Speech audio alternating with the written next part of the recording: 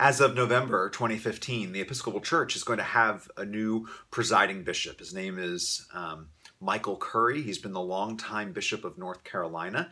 And this past summer at General Convention, he was elected on the first ballot as presiding bishop, something that had never happened before. So it's historic in many ways, but he was the clear favorite and the clear choice of the church.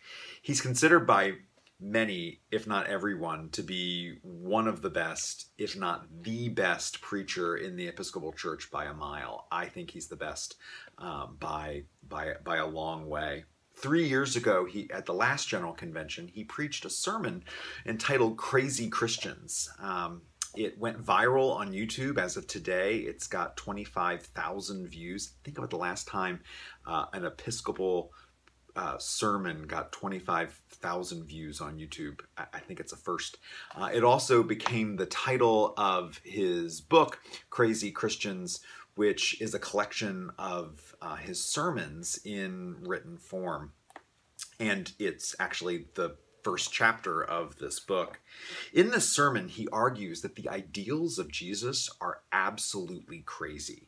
Loving your neighbor, praying for your enemies, declaring that those who hunger and thirst, those who are persecuted are blessed.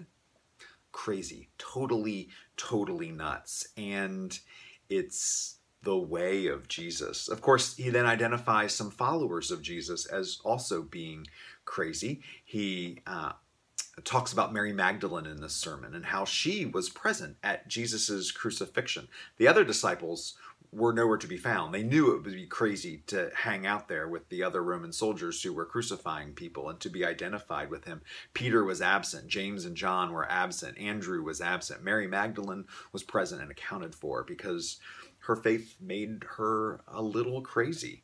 He then goes on to talk about a more modern figure, Harriet Beecher Stowe, who he identifies as this nice little old lady who would sit on her porch and knit while she was harboring slaves in her basement. And when she would go off to her prayer meetings, the slaves would slip north. And she did this not just to be a nice person, but she did it because her faith convicted her that this is something that setting people free is something that a follower of Jesus does, even though it can be a little crazy. And of course, after declaring Jesus as crazy and his followers as crazy, he then says, well, then shouldn't we be a little crazy?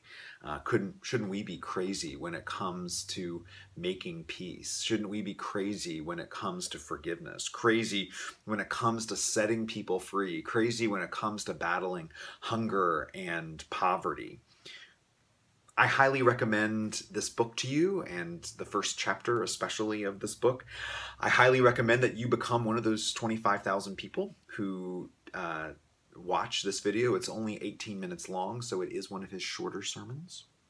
So I commend that to you, and I especially invite you to take some time after perhaps reading the sermon or listening to it and chewing on who you know and who have you known, who have so embodied the ideals and character of Jesus that they're just a little crazy.